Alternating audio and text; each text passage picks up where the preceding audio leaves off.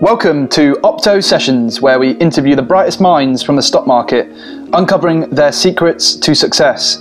If you're looking for ideas, tips and techniques from the world's best, you're in the right place.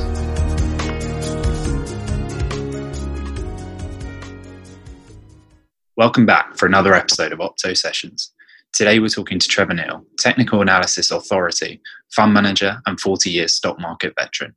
As unprecedented volatility reigns, keep listening for Trevor's take on what the market recovery might look like, which sectors and stocks are likely to spearhead that upturn, and for tips on how to become an algo, Trevor shares his tried and tested methods for systemising your trading process.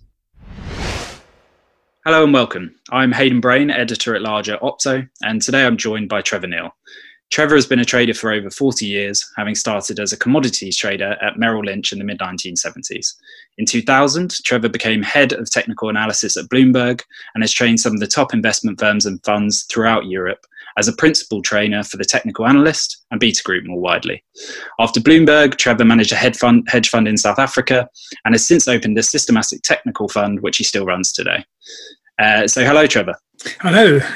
Well, I'm very pleased to be with you, Hayden, and the audience too. Thank you very much. So I wanted to start just talking about the current market. It's an unfair question, but I'll ask it anyway. We've seen unprecedented volatility, but have we made the market bottom, in your opinion? Well, the answer is I don't know the answer to that question yet. At this moment, on Tuesday, as we record this, the market has paused and it started to steady up. And I think I use my words carefully. It hasn't, at this moment, zoomed ahead. Certainly it hasn't made a new low, so we've been holding the low for a week now. And we've been holding the low at levels which for a technical analyst are levels that we might have expected that if it was going to hold, that it would hold. But it's too early to say that we've made the low and it's in place. And I'm really open-minded about that. And as a technical analyst, I know we're going to talk about this, Hayden, but as a technical analyst, we're not really in the predicting business. We're just saying that at these levels, something that is a resistance level or a support level, but that doesn't mean it must stop at any of these levels. It's a level that if it breaks it, it's significant. If it fails, it's not unexpected. And all our trading and investing is around that. Yeah, that's great. So, Trevor, do we have a sense of what the market revival might look like, even just in terms of whether it's going to be a sharp recovery? Yes, I think we do. We've seen a few crashes like this, and I suppose you could say none like this, but where a month ago we were making new highs and now we're in a bear market, and we did that in a matter of 2 weeks, went from new highs to a bear market. That is very sharp indeed. Other market tops have been made in a much more gradual way, and we've had various degrees of sharpness of decline in all the big sell-offs, starting with the 1929 sell-off. But we've got a sort of group of history there, and we've got mostly those events have ended with a V-shaped bottom. So they moved. The most recent one, we know the financial crisis one, 2008, it ended with a V-shaped bottom. It was climactic. And then we turned around. We turned around very fast. And relatively soon, we were actually making new highs. That's one type of bottom. The 1929 crash, we had the crash itself, but for 2 more years, the market went on down. It went a lot lower into its lows in the early 1930s. So it went down for years after the crash itself. And then it took a long time to recover and make new highs. Now, we've only had a couple like that. 1970s was another one. Mostly we've had V-shaped bottoms. So you might say it's more likely we have another V-shaped bottom than a complex and painful and drifting sort of bottom. Think of the Japanese stock market. They had a bottom which lasted for about 10 years after their big sell-off. So it's more likely, I would say, to be a V-shaped bottom than not. But it depends on how we perceive a lot of the fundamentals which are going to come up now, which we don't know. And you notice I used the word how we perceive the fundamentals. It's not really the fundamentals themselves, it's how we perceive them, and we perceive them differently at different times. And taking, for example, in the coronavirus, if you were to have said 3 months ago 10,000 people are going to die soon from a disease all over the world, and 20,000 or any number like that, you'd have been horrified. But now you might be saying, well, that's actually not a bad result. That's quite good, and so forth. So sort of thinking about these news events evolves depending on how we feel and all sorts of things like that. So it's sort of cold calculation. This bad news or this good news equals that. It depends what we think of that news at that time.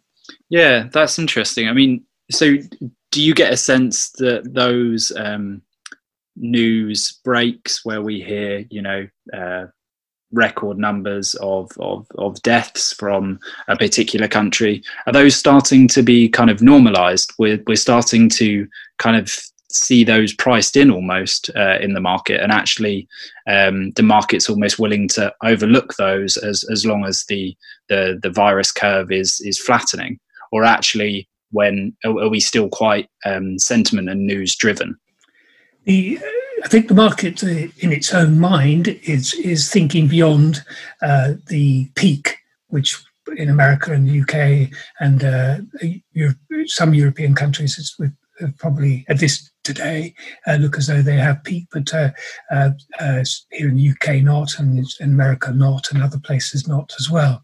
But the market is thinking beyond that. What is it going to be like next? How bad will it be? How quickly can we recover from this rather unique occasion where we've had impact on the disruption of the supply side as well as disruption of demand? Usually it's one or the other, but in this case we got a double hit on that, and how quickly can we recover from that? And it's really, it's how people think, and they are thinking ahead and not thinking about now. If you were to say, what's the situation now? It's still getting worse. But in fact, the market, the pricing, the Dow Jones Industrial Average is pricing something else. It's a pricing ahead. Now, that doesn't mean that because today the Dow Jones is higher than it was yesterday. This means that the market is thinking that everything's going to be fine as a result, as soon as this is sort of behind us and we'll be quickly back to normal and going up and making new highs. There can be things which will make us think that that's not going to be the case, and things are slow to get going, and maybe it will be perceived that the countries have become all working for themselves, and basically free trade has been disrupted, may never be repaired, and things like that. So all things can come up and we don't know what they are, but the market will think ahead about them. But the one thing you do know is the price. And the price equals all the facts, the known facts, like the number of people dead and things like that, plus hopes, expectations, fears about the future. All those are balanced out to make the price. If you know the price, you know all those things, the facts and the expectations and the hopes and the fears. You may not know how they're proportioned, but that doesn't really matter. What you do know is how they've been evaluated by the market, and that is an accurate thing, which is changing moment by moment as the world changes its mind or gets more fearful or less fearful, and we see that and we can track it in the price. So if we know the price, actually we know everything. Yeah, no, that's fascinating. So if we are to look ahead then, as you kind of suggest that markets and investors tend to do we have a sense of the sectors that are likely to lead the uptrend? Yes, I think one thing that we can say fairly consistently, and if we do get a V-shaped pattern, I say consistently, actually not fairly consistently, if we do get a V-shaped pattern, the sectors which led us down will be the sectors which lead us up. So the things which are most bombed out and most hated and most despised as investments will be the big things which will bounce most violently. Those that have been dragged down, they were actually good companies and say like food companies and things like that, which are doing okay, but they've been dragged down by the rest of the stock market, will have a kind of soggy advance afterwards. But the things which have been so awful and the things that we're really despising right now are going to be the leaders on the way up. And so there isn't a normal rotation at this stage, at the early stage of a V-shape. Now, there's a second stage of the V-shape when there is a rotation, and these companies have really sort of recovered from their oversold condition, and they are actually really badly hurt, and therefore the reality of that comes through, and the better companies take the lead again. But because the better companies have not been bombed out and not been demolished in the way that some of these other companies have, they have a slower recovery, but then in the second stage will lead to recovery. Yeah, I see what you mean. Is there any kind of technical indicators that we can use to actually determine when a new trend has begun? I suppose there's a new trend has begun. So let's assume for a moment that it's an uptrend. We are making that assumption, and that we're not just pausing and having a little weak rally before we have another significant leg lower. That's still on the cards. But let's suppose it's on the way up. Now, there are different ways of defining that word, a trend. As a technician, we don't use things like if the market goes up 20%, we're in a bull market. So that's a sort of childish thing to do. That's just arbitrary thing. A bull trend is much more complicated than that. It's yes, it's how much we've gone up or down, but there's a time in it as well. And so you've got to say that for it to be a bull market, it has to have lasted a certain amount of time. The other thing is that it can't have just shot up. That isn't a bull market. It's got to have had at least a reaction. This is Dow theory. And so we have the first wave, the pullback wave, which doesn't make a new low. Then we move to a new high. And then the Elliott wave, people will say this is wave 3. Wave 3 is never the shortest wave. And there's a good psychological reason for that, is that is the wave in which people really realize that the market's changed direction. So when we have the first pull out, like now, people are like me, are very skeptical, frightened, not sure at all. If we sell off weekly from here, WEAK from here, don't make a new low, and then start to push up, and then break the high of this current rally, then the mindset of people will change significantly into that this is really the bottom is in place. It's much lower than this. I've missed it, really. I'm late entering it. The low was much lower, and here we are much higher now, and there'll be a scramble to buy. And this is what makes that third wave so powerful, because it's the realization that we've really changed direction. But that doesn't come until then, and that to me is then when you're in the bull market. Yeah. So I kind of wanted to end this section on a more kind of philosophical point, I suppose. Can you truly run an effective technical analysis strategy when we are experiencing unprecedented volatility, unprecedented market trends? And the reason I ask that is, I guess, because if we're using technical indicators that are ultimately determined by past performance to kind of predict or make assumptions on what future trends might look like, is it hard to reconcile that strategy with the current environment? What's your take on that?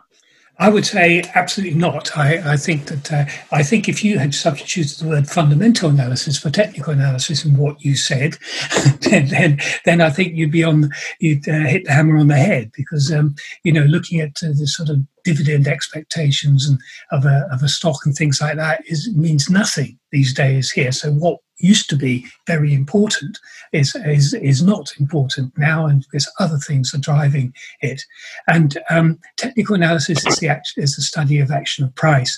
The big strength of technical analysis and the focus of technical analysis is timing, answering the question when, and that fundamental analysis doesn't do. The fundamental analysis may say something is good or bad, or this stock price is too low, but it doesn't stop it going lower.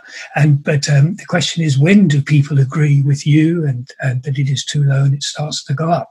And it can't answer that question. And when is so important when the market is like it is. You may have to change your the way you used to do things in that because of the extreme volatility, but that should be part of your trading strategy. And I know we're going to talk about systematic trading, but volatility driven stop loss placement and position sizing and so forth means it deals with this, and it says you have to trade smaller, you have to place your stops wider, otherwise you're just simply going to be stopped out. Now it may mean that actually the game has become too dangerous, that you can't afford to participate any longer. That's possible too, but then you shouldn't, because it's suicidal to to continue to do what you used to do when the market has changed its behavior into periods of extreme volatility and shocking news coming so frequently in a way that we don't normally have. And so I think that technical analysis has the techniques for dealing with this, but it has also got the strength that it is focusing on timing, and timing has becomes much more important now than it ever is. The market is completely unforgiving. If you're in a bull market, if you go back a year ago, 2 years ago, when the market was going up, if you bought anything, it went up. You didn't have to be clever. You didn't have to buy it well. A friend of mine, he said, going back a few years, he said, when the wind blows strong enough, even turkeys can fly. but we're not in that condition now. Now you have to be precise, you have to be very careful, and you have to get it right. And I'm afraid to say fundamental research with its monthly releases, which are backward looking, what was it like last month, or quarterly data, it's 2 quarters later by the time you know whether things have improved. But I know whether things have improved because I watch the price, and the price will tell me. Great. I think we've kind of nicely touched on some underlying principles that govern the way that you ultimately think about money and manage money. So I did want to dig into your investment philosophy here. Are there any underlying principles that have governed your style since you moved into money management? I wonder whether any immediately sprung to mind. Yes, I've been around for a long time, as you said at the beginning, Hayden, and I've worked, Merrill Lynch and other brokers, then moving into fund management, using technical analysis right from the early days of the PC, saying one day computers will do the trading and do all the analysis for us, and we'll be able to do much more and much faster. And people used to laugh at that, and but now here we are, and this is the reality of life. But it's the underlying thing that I have realised is, and I think is important to capitalise on, is that the markets have trends, and these trends tend to persist. And from my perspective, and from my experience, this is the most profitable way to attack the market.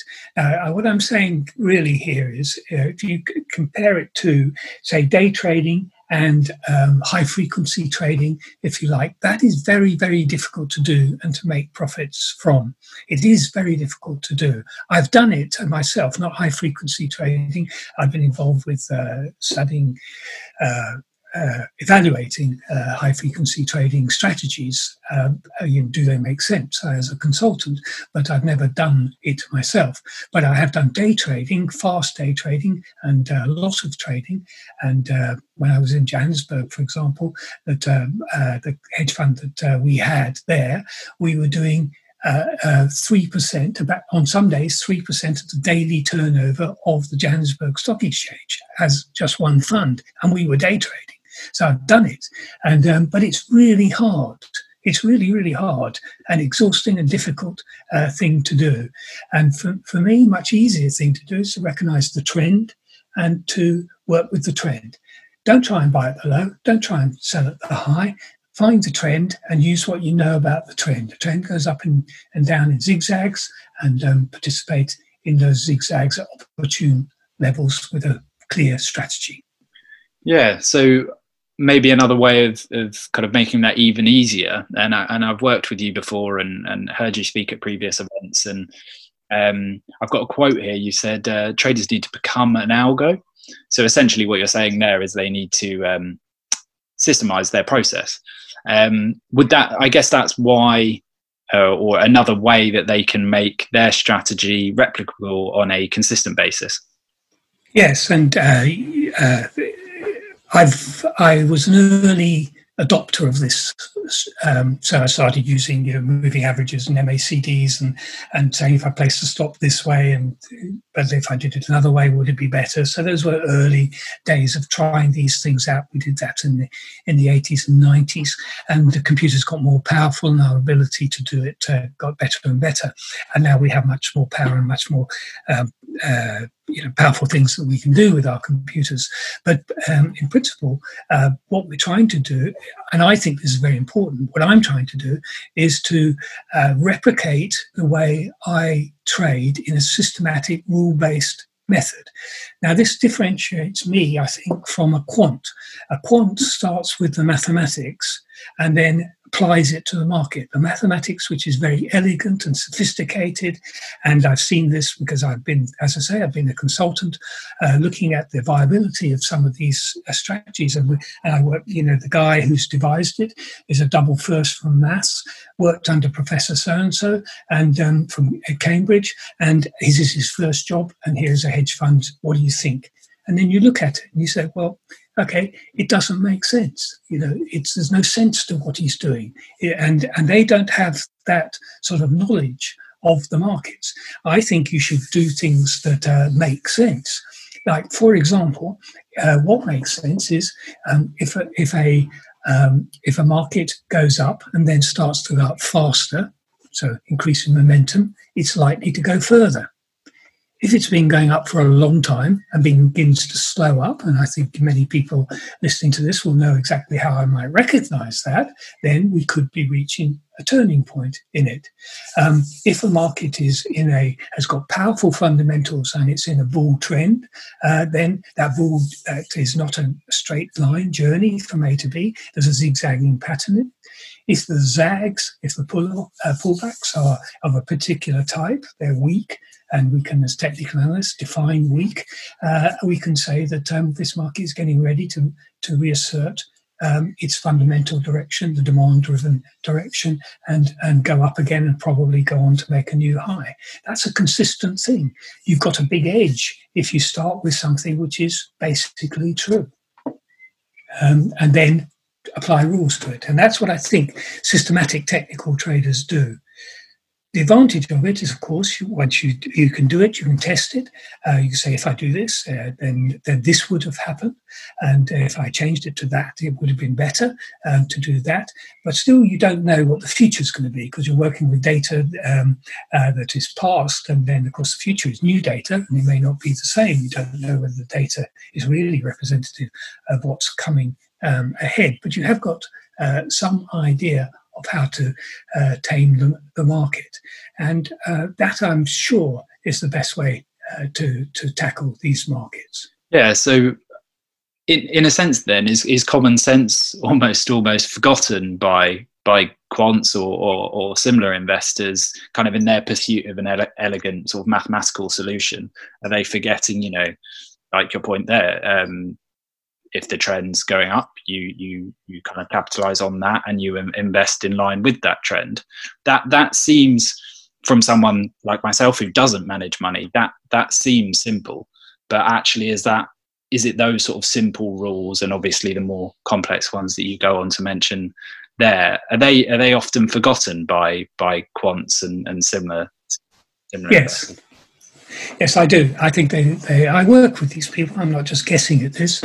And I do courses, as you know, in technical analysis for institutions, and open courses as well. Quite often, quants come to the course. And why I ask them, what are you doing here? You are who you are, and I'm wondering why you come and join us chartists and technical analysts. And what's the answer in reality is that what they learnt, they have discovered is not really true. The market isn't an efficient mechanism. It isn't chaotic, and it isn't mean reverting. It has momentum, a thing that with the efficient market hypothesis they've been told it isn't the case. The market has momentum, it has trends tend to persist. It doesn't absorb news immediately and always come to a conclusion, not change its mind. All these things are things that they've been taught are not true. And so they say, well, you technical analysts, you seem to have known this for a long time. Even academics are beginning to notice this. If you read a book called by Dr. Andrew Lowe from MIT called A Non-Random Walk Down Wall Street, which is a rebuff of Merkel's efficient market hypothesis book, A Random Walk Down Wall Street, which really dominated financial theories for many, many years. The last part of it is he says technical analysts have known this for decades. It's people that drive the markets. It's what they think of the news and the data that is more important than the data itself. And people do strange things, and they will get frightened, and they behave in weird ways, and they get overexcited, and they create bubbles and things like these. And these things are illogical if the market was truly efficient, but they're realities, and these are things you have to face. Crashes happen, and we know they happen. They happen actually quite a lot. So these black swan events are actually rather frequent. Just to explain black swan event, I'm sure everybody in this call is familiar with Taleb and his book on black swan and so forth. But just think about it. Can you think back only 6 weeks ago? Could you have said this market is going to drop a third in a matter of weeks as a result of a pandemic? No, that was a black swan. I mean, you could not have described it, but then it happened, and those things are always lurking. The trouble is they're not in the data. That's the problem with quants, is they assume the data represents everything. Well, it's not in the data. And there are many of them. They happen all the time, actually, quite frequently. Sure. So then to kind of act in this systematic nature and to become an algo, to use that quote again, that particularly from my perspective seems extremely difficult. I mean, to retain that level of discipline must be extremely hard. So for someone that's been there and done it and done it for a long time, as I said, are there any tricks you can share to kind of keep your mind in check? Well, I remember I heard a person on the radio saying that an American had said admired his lawn, his grass lawn, and he said, "How did you do that?" And he said, "Oh, you have to roll it, you have to aerate it, you have to put some fertilizer or feed it a bit, and you need about 100 years." And that's a bit how it is. What you do is actually relatively simple, but actually time and experience is very important. I've been around a long time, and I've learnt a lot. Painfully, I've got to tell you, I've made some big mistakes. I've wasted years on things, all those sort of things. But unfortunately, towards the end of your time, you begin to sort of understand things or get a feel that you're beginning to get a grip on things. And so that is a problem. So I have got faith in what I do because I know that I've got a conviction because I know I've done it for a long time. And of course, it doesn't always make money. It has good times and bad times, but it's come through, and I keep faith in it, and I have the confidence to do that. But if you're just starting and you have a bad run, you will assume, as I did earlier in my career, that it's all going wrong and it doesn't work and I've done it wrong. Actually, time is such an important part of knowing these things, and you need to walk forward with the data. You have to have coronavirus events that you could never imagined in your data and things like that happen and go throughout the other side of it.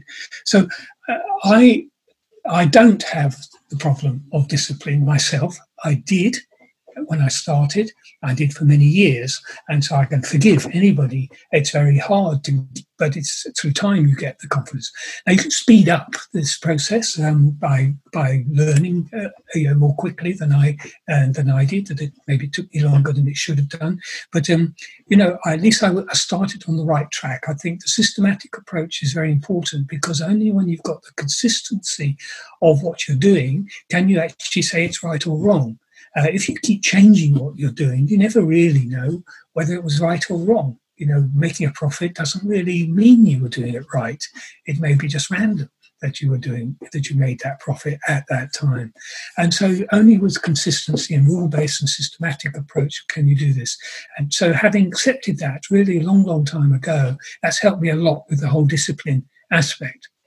But if you forgive me, I'll tell you a story about this. A few years ago, about 5 or 6 years ago, I was during the we were in the early much earlier stages of the bull market in the US stock market, and I was myself quite bearish of the market at that time. Now my computer program was very bullish, and I had lots of positions and allied things, in bonds and commodities and things like that associated with this. And I kind of disagreed. Now then the market had a bit of a sell-off, and I thought, if only I had not done what the computer had done and done what I felt, then I'd have been a lot better off. And I thought quite seriously that maybe if I were to be 95% systematic, and maybe the real genius was in me, and at 5% I could get the real outperformance from my hunch and my feeling about things, because I was excluding it. So maybe I should include it. So I thought, now how do I do this? How do I actually see how much better it would be if I actually had some influence on it? So I decided what I'd do is I would write a blog, and I invited some friends, only 20 friends, to listen to our blog. And every day I'd put out my positions and my orders, and I'd comment on it. But in particular, I'd comment on what I thought of the orders. And in order to make this sort of interesting and amusing, I decided to turn my computer into a personality, and I called the computer Wilma, Wilma being the sensible wife of Fred Flintstone. I'm Fred Flintstone, and I got my sensible wife, which is the computer program. So I would always discuss and talk to Wilma. And so Wilma's getting very excited about the stock market, very loaded up, and I'm really worried, and I think we're going to get this wrong. Or I would say that, she should be more bold on the dollar, and, I don't know why we're only building up positions like this. We should be much more aggressive. So I kept notes of what I thought. I did it for 2 years, and people thought it was quite fun to know this. So when I lost money, they saw me lose money and how I felt about it. How frustrated I was when I knew that Wilma was wrong, and if you'd done that instead of what she did, then we'd have done much better. But then at the end, I had the results. I had the scorecard of what Wilma did and what I would have suggested that she would have done. So I looked at it, and there were occasions where I had some contribution to make, and that if done what my feeling was, been stronger and or lighter in a particular position, then we'd have done better. But also not the case as well, where actually I was way off the mark. And I did discover about myself one thing, is I do get most bullish at the top and most bearish at the bottom. Okay, there we are. Schoolboy, I am still a schoolboy in that respect. But then I realized that overall, I had no contribution to make. So the best thing to do is the easiest thing to do is just do what she says. Yeah. And that's it. That's fascinating. I think that's a message that would resonate with a lot of our listeners as well. Just that kind of impulse to tinker and to trust that 5% genius in you, as you mentioned, when really all you've got to do is sit back and let the algorithm take care of you, I suppose. So yes. Having worked with a lot of professional traders, during your time at Beta Group and the technical analyst, amongst other places, you must have come across numerous examples of where they have decided to follow that natural impulse, similar to your kind of anecdote there. Can you tell us about any sort of instances that spring to mind? Yes, I mean, I've known some very good traders, as opposed to technical analysts for a moment. One thing that I've seen is that when those people come a cropper, it's usually a mistake to do with a stop loss. And so that's one consistency in it, that they were very good traders and consistently made money. Then something happened that made them do something different from what they normally do. So maybe they'd pulled a stop, or forgotten to place a stop, and then what happened next was that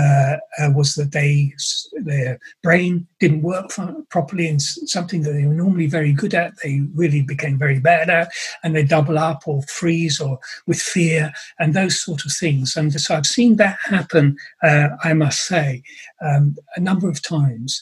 This is a psychological problem, and you see that it happens in institutions as well as with private people as well. There's a great deal of pressure, and it can even lead, in the extreme, to bringing down the bank. It's nothing to do with stealing money. These people are not trying to sort of rob from the bank. Nick Leeson was never trying to rob from the bank, but it started with an error, which if at the beginning of the error he just said, "I've just lost X millions because of that trade," the worst thing that could have happened to him is he got the sack. Well, that later that day, he'd have been employed by somebody else because he was a great trader, and he did what he did because that's what they told him to do. And until that point, he was a great trader. But instead, he tried to cover it up and things like that.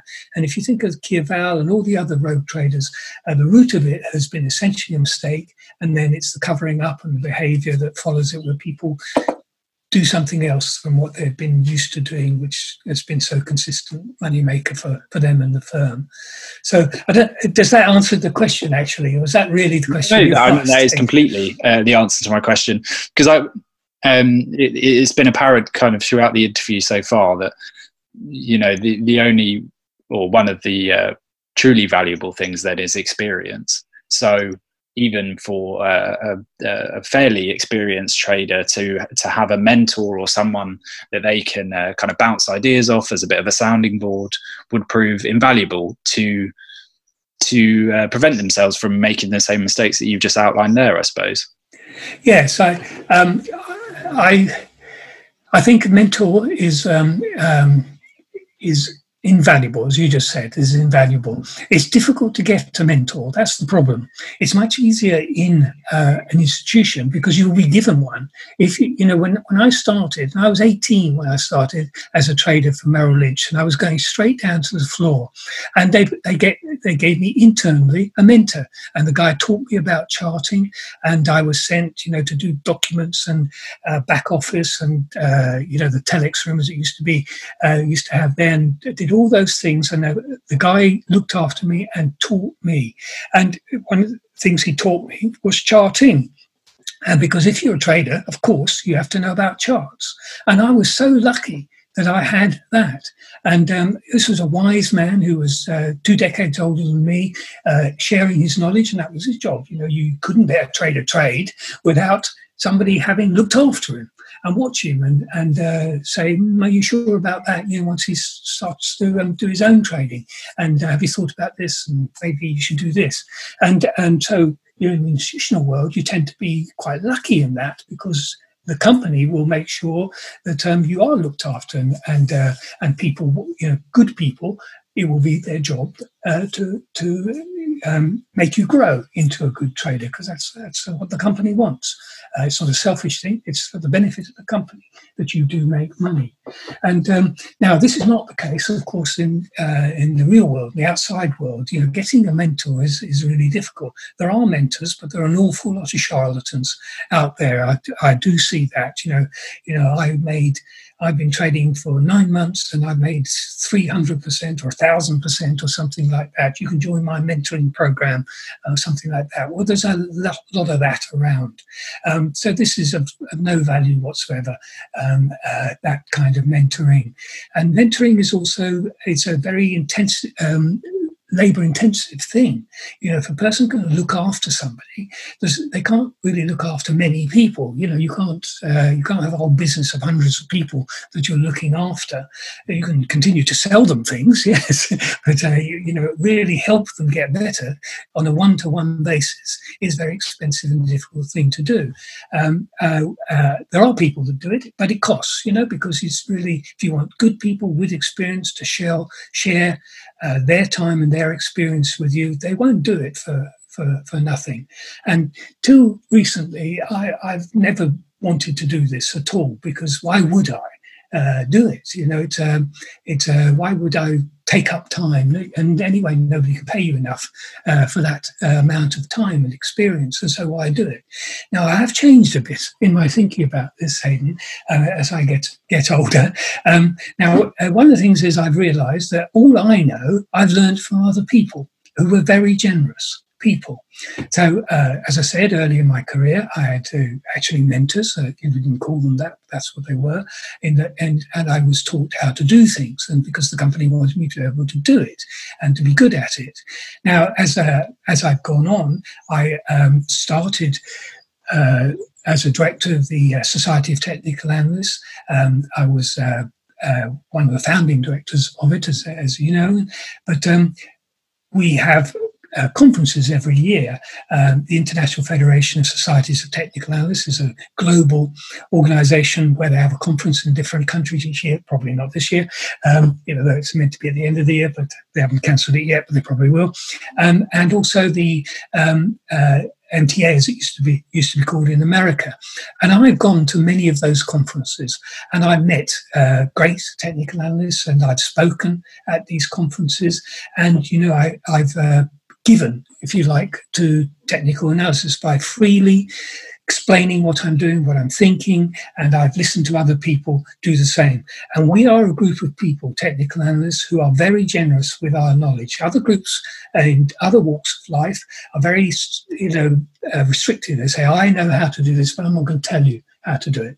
But I've been to IFTA conferences all over the world, and I've heard people say things, tell me things without holding back, and so that I can learn what they have learnt and the result of their study. So basically, I'm in a group of people, amongst a group of people who are very generous to each other. And I've done my bit. When I do speak at these conferences, I put in a lot of work, and it's got to be good stuff. If you've got John Bollinger and Martin Pring in the audience, you can't talk rubbish. It's got to be something meaningful. And, I think I've done okay over the years doing that. But so now I'm beginning to think I should share this. And I've teamed up with some small group of people, professionals, institutional people who normally only work with institutional people, traders, and guiding them, and people engage us to do that. But now we're taking people who are serious about becoming profitable traders, and they understand that being serious means that it's a learning process. It's a business. It's not a game. It's they want to make money out of it, and in order to get somebody who knows what they're doing and can help you to help you. It isn't free, that's for sure. No, that's fascinating. And in talking about sort of people being generous with their time, I'm conscious that you've already been very generous with yours. So I'd like to move us on to your fund, if I can. You run a systematic technical fund, and there will be stuff that obviously you can't share on this front. But just generally, I was interested to know how the strategy is coping in times of such kind of extreme volatility. Well, I think it's actually, funny enough, a good question, because the strategy is meant to cope Okay, by design, accepting that these things happen, and although you don't know what they're going to be, they're going to happen. So there's part of it in there. Now, one of the things that I did when I sold out my interest in the hedge fund in South Africa, I had a dollop of money and I wanted to put it into a new fund with some other people. It's a private, closed fund, so there's no investments, you can't join it anyway. The idea was that we would do what would be best. And given that we had no shareholders, investors, or anything like that, we just wanted to make money. And I wanted to absolutely specify exactly how this fund should operate in all circumstances. So one of the things is that before I started trading, in the manual, literally it was a manual of all the trading method itself, but in the manual was all the risk management and money management of it, but also under what circumstances would I stop trading. Now, the thing is, most people don't do this until they're losing money. That's the reason they do it. And then they're trying to think, is this just a bad run or the worst run I've ever had? But does that mean that I'm actually near the good run that's going to come? Or, and you're trying to think about it, or has things changed? And basically what was working is no longer working. And you're trying to think about it while you're under the huge pressure of losing money.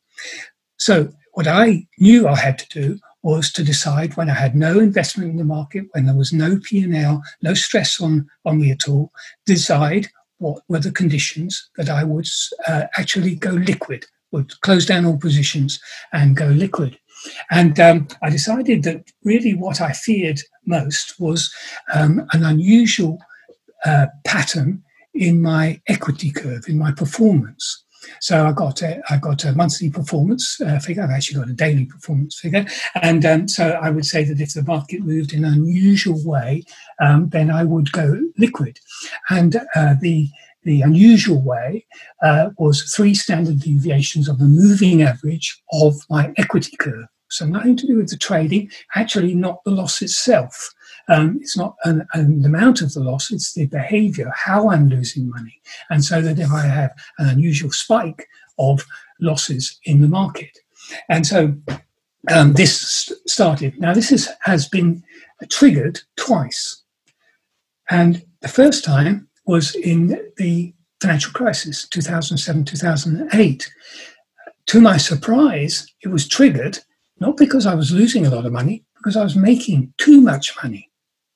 And it hit the other side, not what I expected at all. And so, because I was short of everything as the market was tumbling, and the P&L was going mad. Now, the thing was that I knew that then all the stocks were trading way, way behind and things like that. Any whipsaw would probably be very gappy and so forth. But the unusual behavior, the 3 standard deviations of the equity curve upwards, meant I went to cash. And oddly enough, and this is the date I did that was just the first week of March that I did that. Now, the second time it happened was 12th of March this year. I was short of everything, long of the dollar, long of bonds, long of the stock markets, all those things, because as a technician I had to be. They were going up, so I had to be there. But my equity curve zoomed off through the roof, and this said liquidate all the positions. And so that's what I did, 12th of March. I did that. Now all the readings have come back to a level where it says I can re-enter the market. And now I haven't re-entered the market because I feel very uncertain about it. And if I can use a little more of your time, I didn't do a very good job either in 2008, because in 2008 I was very bearish after the low. When the market went up, I thought this was a reaction and not a reversal. So I read it all wrong. I didn't. The computer was saying you should go long. I ignored it. Then the market started to come down, and I thought, here we go. Here's the next leg as we go down to make new lows and the whole banking system collapses. And I decided to kick in my trading system, which got me short of things. Well, actually, that was actually the wave 2, if you like. It didn't make a new low. We started up in wave 3. I became one of the suckers who was sucked in and forced to buy, and here the market's way off its lows and I haven't bought and everything like that. And so I didn't. So there was a last occasion that I've actually had any manual intervention was how to re-enter the market after being exiting. I've got the same situation now, and I'm fully confident that I will once again mess it up. It's interesting, isn't it? It's just sort of actually your inclination in times of such kind of unprecedented volatility. You want to be more active because you want to feel like you've got a sense of control, when actually it's the time when you should do exactly the opposite of that and completely rely on the systems that you've put in place. Do you, maybe an unfair question, but do you have a time horizon in terms of when you think you'll re-enter the market? Well, I don't know what the computer says, and I haven't got these positions now, that many of the things which are moving very highly correlated, things that are highly correlated at the moment, as they often are at times of extreme stress, are that this is the computer, Wilmer sees it as a weak rally and is getting ready to sell a lot of things on the resumption of any weakness. Now, if there is no weakness, then it won't sell. But basically, the trend is clearly down, and we've got a weak rally against the trend. So that, for me, is the setup condition for getting short as soon as weakness reasserts itself. And that hasn't happened yet. The weakness hasn't reasserted itself today as I speak yet. And so basically the computer, having exited the trades, is now waiting to re-enter, currently mostly on the short side. Yeah, no, really interesting. And same with oil and, the other things which are bouncing currently. Yeah, I see what you mean. And while we're talking about time horizons, I wanted to move on to swing trading, just as a strategy type, I suppose. It's something that we've discussed previously, and it seems to describe, I guess, your optimal style or your preferred time horizon. I just wanted to get to the bottom of what it is exactly that appeals to you about this strategy. What appeals to me about it is that it's built on common sense. It's a tried and tested method. You'd think that people would, when things are tried and tested, they would, like candlestick charting, hundreds of years of working, so there we are. You've got something there, haven't you? Swing trading, hundreds of years working, but it's a tried and tested method. Of course, people don't do it the same way. They have their own rules and their own methods, and some are good at it and some people are not, and so forth. So there are 10,000 ways of being a swing trader. But the idea is that the market moves within a trend, makes swings, A, B, C type moves, impulse in the direction of the trend, pull back against the trend, and resumption of the trend. And so basically it's built on rock as a method. You've got to tame it by, deciding exactly how you enter, exactly how you place the stop, how you trail the stop, how you take your profits, all that sort of thing is. But again, what you start with is something that makes sense. With regard to the time horizon of it itself, when I started this, I decided that my favourite, and what made it the favourite time frame for operation for a holding period, is about a month. So establishing a position and then exiting about a month later, not exactly a month later, but round about a month. So not an hour later and not 2 years later, but round about a month. Now this suits me very well. It's the area where I think I do best. I know that day trading can be profitable, but it's really, really hard. It's exhausting. I don't want to do it anymore. Investing, I don't think I'm very good at it. You asked me where the market is going to be in a year's time. I'm honest enough to say I've no idea where it is going to be in a year's time. But I do think I can tell you, given the appropriate sequence, with a fair enough amount of accuracy, where it's likely to be in a month's time. And that seems to be my sweet spot as a person. Now, that doesn't mean it's the same for everybody, and it isn't the same for everybody. I know some people are geniuses at doing these other time frames. But the advantage for me of that time frame is the best chart for giving you signals and messages in that time frame are daily charts. Daily charts. So a candle open, high, low, close of the day. The big advantage of that is, of course, you look at it once a day and you don't do anything else in between time. Now, that is great. I've sat and stared at screens and, I've physically vomited in the office, during the day with fear. But the thing is, what I try to do now is not look. Yeah. There's nothing I'm going to do, so why torture yourself? You've got to stop in, stops go. That's it. That's what they're there for. They're there to get you out. And I have a little, a big cell in my risk program that I have, and it is the amount of equity I will have left if every single stop is executed today.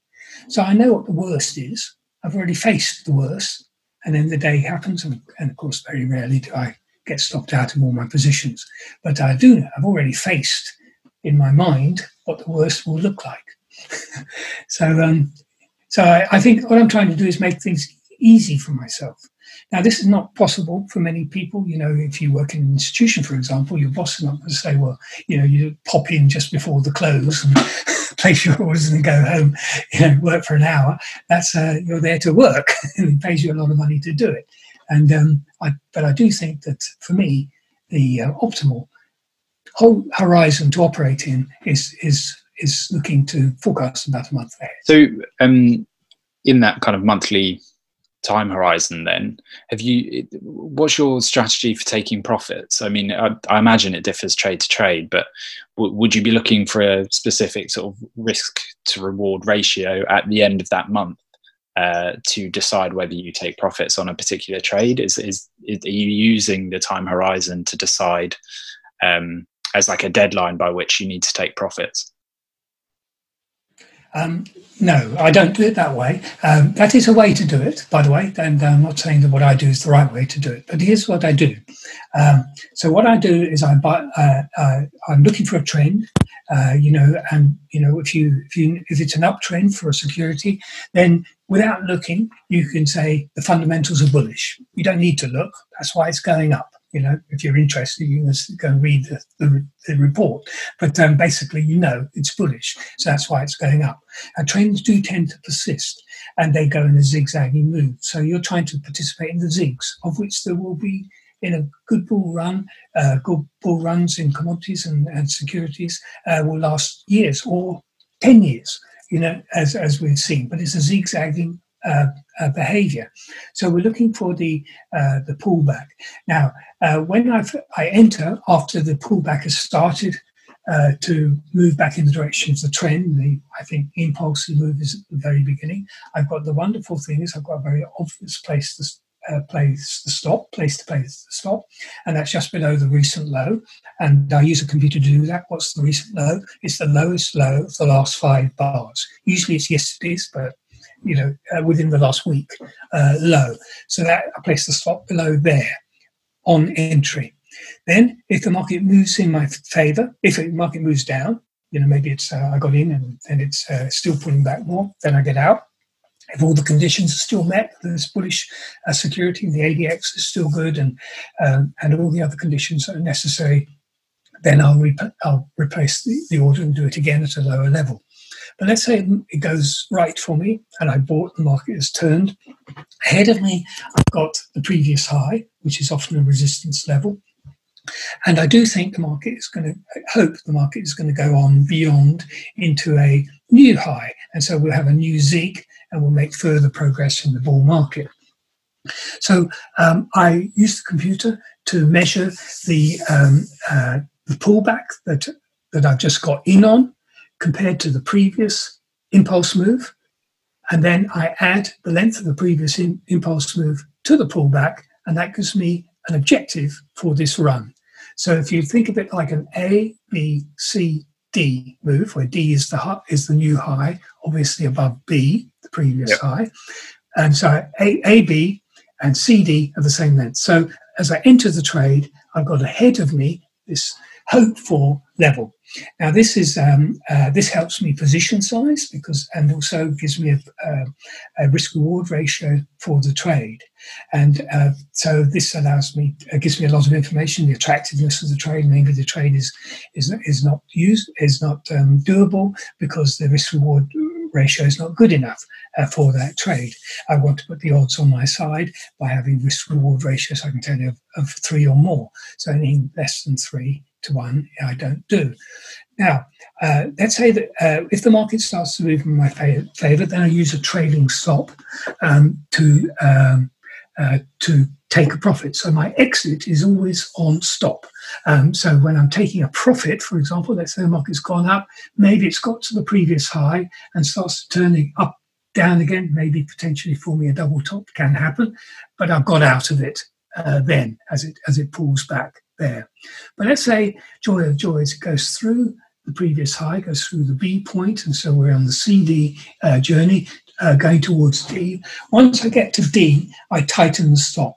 And I have found, I don't take a profit there, I don't decide at the beginning where I'm going to exit the trade, and many of my greatest trades are those ones where the next move is really a big move. And what I found is, if the market goes through that point D, it often accelerates. The funny thing is the market gets more bullish as it becomes clear that it's going up. It was hesitant when it was lower, but now it's clearly going up, and the market maybe a wave 3 type move there, and it pushes ahead. But because of that, the stop that I was using, which was designed to keep me in the trade, it was far enough back so we could go up and down a bit, but still, as long as we weren't changing direction, I still stayed long. Now I no longer want to sort of preserve the trade. I want to take a profit on the trade, and so I tighten the stop. And this means the security's got to drive on up in order for me to stay on with it. And so usually I'm stopped out quite quickly after that. So I enter on stop, and I take my losses on stop, and I take my profits on stop. Great. I mean, so that means stop placement is absolutely crucial then, I suppose. So yes, it is. Yeah, because that's I do everything on stop. So again, at a recent event, I heard you talking about the use of average true range to place your stops. Is that something that forms kind of the basis of your kind of technique here, or if not? I wondered whether you could explain that in a little bit more detail and kind of why it's useful, maybe even just for retail traders. The average true range is a way of saying the volatility of the market. This changes all the time, and goodness, we've seen that. So a stop loss, which would have been perfectly good and acceptable a few weeks ago, is going to be stopped out with nothing happening whatsoever in the market because it's moving about wildly all the time at the moment there. And so your strategy must reflect the current state of the volatility of the market. Don't forget, volatility is fear. So what is the fear level in the market? The fear level was extreme a week ago in the market, and so the volatility of the VIX and so forth hit those record levels. And the volatility is calming down a little bit now as we're getting sort of beginning to think perhaps that it's all over and the worst is behind us. We hope is the case. So we have to adjust the stop loss, the risk level, the amount of risk that we're willing to take in proportion to the fear level of the market. The fear level can be so extreme that, in fact, the message is you shouldn't be doing it because you can't afford it. The market is too big, dangerous for you. There is such a level for it to happen. But if you don't use a measure like ATR, you don't know what it is. Now, once you've worked out the ATR, then you know what the average movement is. If you place a stop inside that amount, you will, on an average day, get stopped out, or an average hour, or whatever it is, or average 5 minutes. And so you mustn't place a stop there, because if you place a stop there with nothing actually happening in the market, you're just going to be hit on that stop. Now, you want to place the stop beyond that, and by a certain amount. Now, the certain amount is a factor, and the factor is the comfort factor. So you might say that I will place my stop 2 ATRs below the high of the market. So let's say the market's going up, and so far the high so far is so and so, and I'll place a stop 280 yards below. So what you're saying there is, if the market moves against my position by twice its normal amount, something's going on, and I want to get out of it. Okay, I don't care what it is. It's big enough to make it move twice as much as it normally does, and it's against me. And so the ATR is a wonderful thing. It's very simple. There's complicated ways of measuring volatility, but actually simple average true range tells you all you need to know about the volatility as far as you as a trader is concerned. Great. So I guess a lot of people listening to this will want to know kind of what to look out for next, whether there's any particularly sort of technical trends that stand out to you. I guess we could do this one of two ways. One, obviously, if any spring to mind, then go for it. The other way would be to you have kind of pioneered relative rotation graphs and that method for synthesizing big amounts of data and pinpointing opportunities through an easy way to visualize a lot of stocks on just one chart. And I'm sure you can do a better job of explaining it than I can. So maybe we could start with a quick explanation of that and then quickly move on to the opportunities that you're seeing on those charts. Yeah. Okay. Well, the relative rotation graph is a popular analysis method in institutions. It's not used much in the retail market because they don't know about it, and also it's geared towards portfolio and strategic and asset allocation type trading, which is essentially mostly done by investors and funds and so forth. So it's geared towards that rather than individual trading the euro or something like that. Now, if you want to see it, I'll direct you to the website relativerotationgraphs.com, and if you look on there, you'll see examples of it, including foreign exchange, and it is very effective in the foreign exchange market. But here's what it is: it's a dynamic scattergram of the relationship of a number of securities versus a benchmark. So in the case of foreign exchange, the benchmark might be the euro. And then in the horizontal axis, you've got things which are outperforming the euro on the right-hand side, underperforming the euro on the left-hand side. And so you have 100, and then you have something which is performing 5% better, 105, 110, etc., or 95, 90, and so forth. So going from left to right, you're getting stronger and stronger versus the euro. So this is the word relative. So something divided by something. Now that's okay. So we can say that stronger than the dollar is the yen, for example. Weaker than the dollar is the pound, for example, currently. But the interesting thing about it is the vertical axis. In the vertical axis, we introduce momentum of the relative performance. Now, momentum of the relative performance, not the momentum of the currency, but the momentum of its relationship with, let's say, the dollar, if that's the benchmark in it. So a high reading means that it has got positive momentum. A low reading means it's got low positive momentum. It's only positive momentum that it's got. So what you have then is a scattergram with 4 quadrants. The top right-hand quadrant, so right hand means it's outperforming, let's say, the dollar, and top means with positive momentum. Bottom right-hand quadrant means it's outperforming the dollar, but losing positive momentum. Bottom left-hand corner is things which are underperforming the dollar with negative momentum. So things that are horrible and looking as though they're going to be more horrible.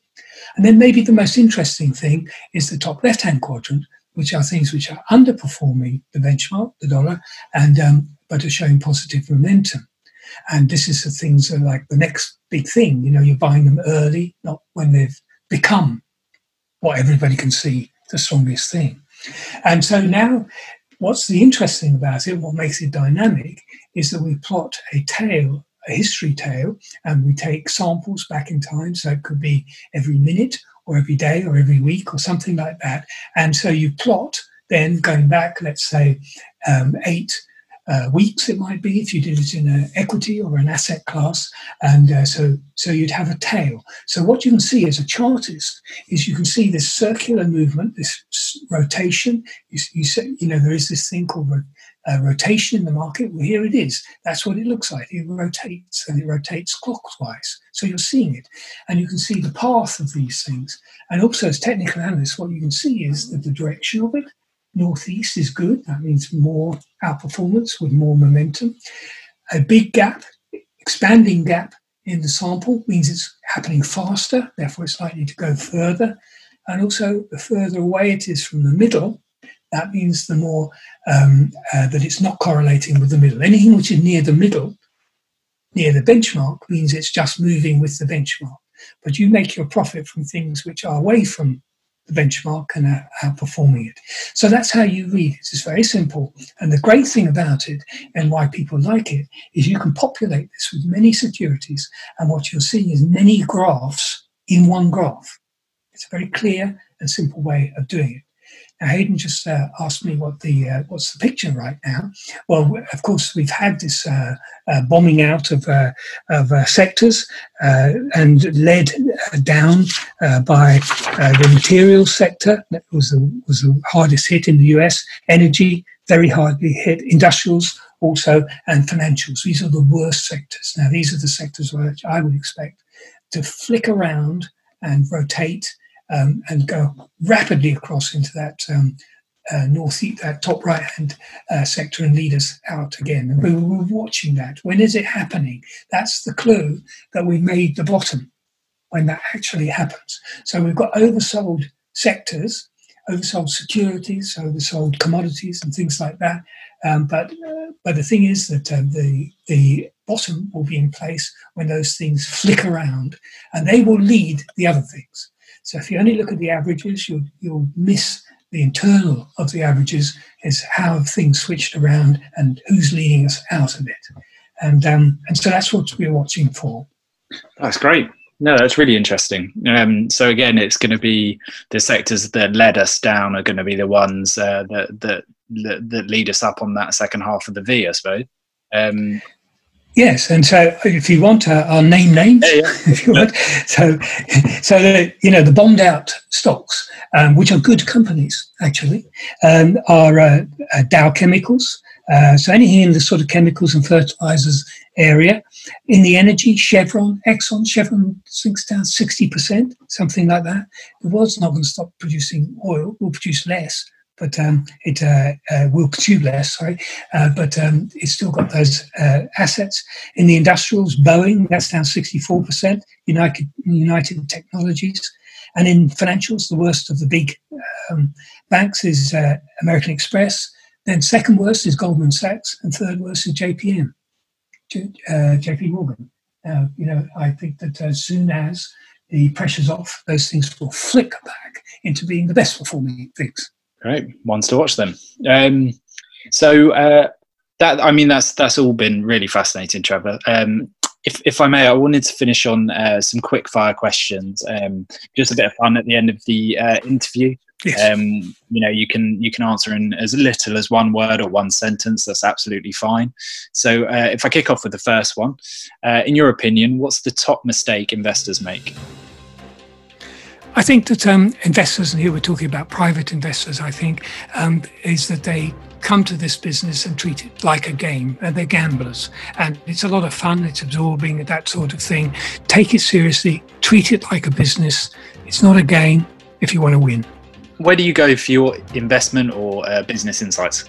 I have learnt a lot, and most of what I know from colleagues in technical analysis, and the main sources of that here in London, we have the Society of Technical Analysts, which is sda-uk.org, and they are wonderful. They have a monthly meeting. Any of great names that you're familiar with in the world of technical analysis. If they're coming through London, they speak at the STA's monthly meeting. So you can have Prector, you can have Martin Pring, you can have John Bollinger, you can have John Murphy. If they happen to be in London, they will give a talk there. They record all the sessions professionally, and members can see it. It's only £100 and something a year. It's a bargain.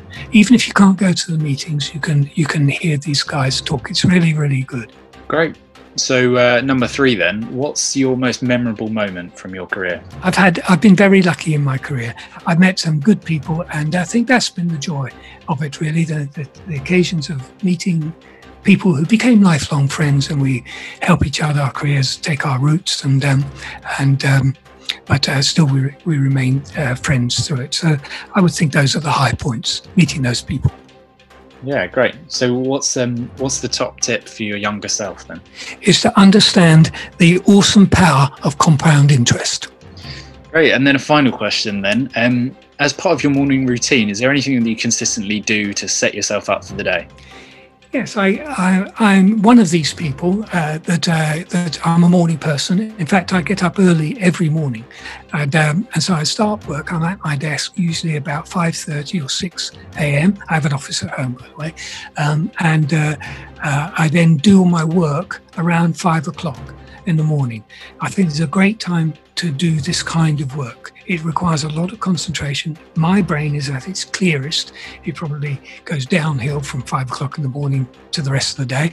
And I can think clearly. The markets is the one time in the morning when the global markets are essentially closed. You know, we're coming towards the end of the Asian session. The European session hasn't started, so nothing's moving. There's nobody about to make an announcement. There's no GDP number. There's no Trump. Even Trump's asleep and things like that. So you've got one short period of time in the day, in 24 hours, when the market's at peace and you could actually say it's closed. Really, it's closed. And therefore, it's very easy to place orders and to place stops and see things clearly because your heart's not thumping due to being going up and down, which is not true most of the rest of the day. My brain is at its best at that time. And so for me, it's the early start and getting things done. Also, some research I have to do. It has to be on the desk of the people I'm working for by 7 o'clock in the morning. So I'm doing a technical analysis research and it has to be on their desks by the time they get in at 7 o'clock. So I have to start early in order to get that done in time. But I find it no hardship. I like it. Great. All right. Well, thank you very much for your time today, Trevor. It's been a real pleasure. Okay. It's been my pleasure. Thank you very much indeed, Hayden, and everybody.